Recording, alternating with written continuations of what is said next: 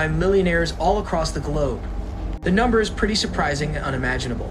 $173.3 trillion according to Credit-Suisse. The US GDP is almost $21 trillion. That's like more than 8 United States combined. If you can't get your head around it, listen to this. 83.9% of the world's wealth is owned by the top 10% richest people. That really shows how unequal the world is. Despite all the technological advancements that we have made, the vast majority of the world's population still lives pretty poorly, and only a tiny percentage enjoys all the pleasures that life has to offer. Because the bottom half of the wealth pyramid manages 1.4% of global wealth. While these numbers seem absurd, the reality is that equality is impossible to achieve. Because at the end of the day, you can't reward two people equally where one works hard while the other doesn't. Of course, there are also other factors that play an important role, such as luck, talent, and so on. But why do we want to become financially free? What is the ultimate goal? The answer should be obvious. Making money for the sake of money isn't smart. It can be fun, but most people find meaning in making the world a better place, or building a loving family, or creating products or services that make our lives better. So eventually, we want to become financially free to have the time to do what we want. That's why it's extremely important to be as productive as possible, because the more productive you are, the more time you are going to have, since you are taking the best possible advantage out of every passing out. So here are 5 productivity habits that I personally follow, and you should too if you are serious about becoming financially independent. But before we do that, make sure to give this video a thumbs up, and let's start with the first one. Number 1, mental toughness.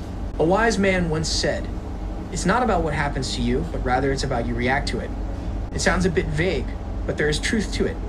It's probably one of the best pieces of advice I've ever received. What separates a successful person from a non-successful person is that one has the mental toughness to put his mind and do things that are tough, instead of just giving up and saying that I don't feel like doing that. Have you heard about that you need 10,000 hours to master something? On your way to master any craft, you're going to get bored, you're going to get tired, you're going to get exhausted. The people who are going to make it to the end are the ones who have the mental toughness to keep moving no matter what. Mental toughness is more like a habit.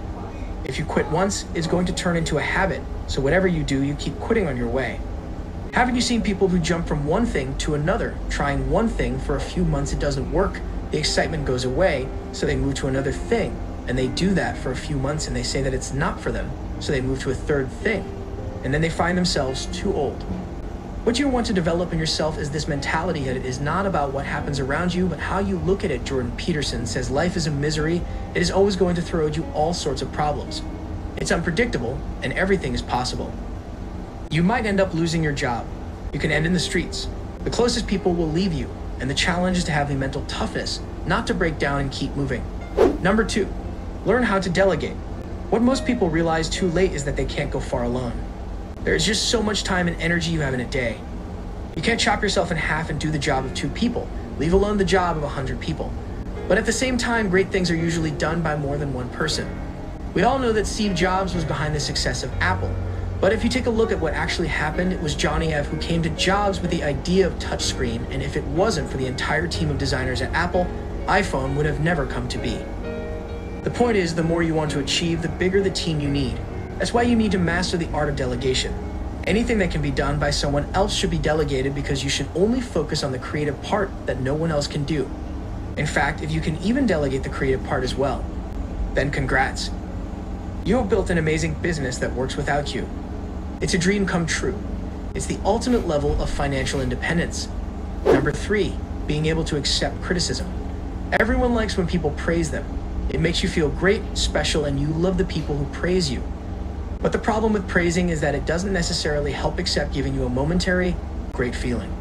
Don't get me wrong, it's great to be praised, but what is better is when people criticize you, because that's when you know your flows, and when you know your flows, you know how to fix them and get better. While when you are praised, you don't get to know what you should be working on. Take this video.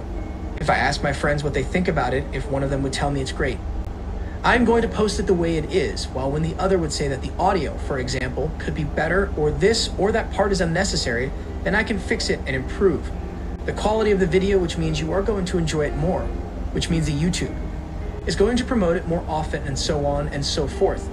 The only problem is that most people hate criticism, and they get angry when you tell them what they are doing wrong. So if you want to become financially free, learn how to see the value of criticism. Make it a habit to be comfortable when you are being criticized. Don't ever get emotional and try to look at it from the perspective of the person that's criticizing you. Number 4, self-reliance.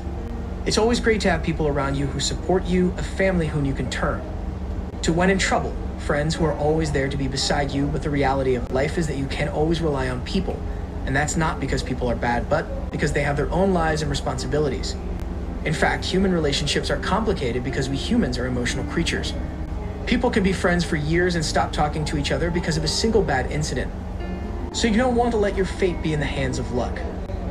You want to make sure that no matter what happens, you can always walk away and you don't need anyone in this life. You can always rely on yourself. That doesn't mean you should be alone or lonely, but everyone, especially you yourself, should know that you can easily rely on yourself on everything. It's the most powerful trait you can ever develop.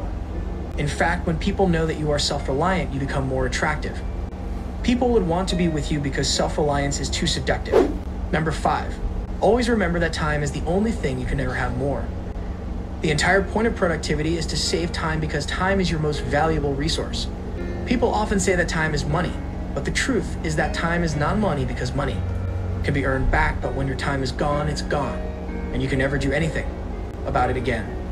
This is not something surprising. We all know this, but the problem is that we always forget. This fact is why we end up wasting so much time. Set a reminder, stick somewhere on the wall, change your phone wallpaper where it constantly reminds you that time is running. That doesn't mean you should constantly be worried about it, especially when you are on vacation or having a good time with family or friends. In fact, whoever you are having a great time with, you should not check the time because living at the moment is far more important. If you have enjoyed this video, make sure to give it a thumbs up, and if you're on here, make sure to subscribe and turn on your notifications. Thanks for watching and see you next time.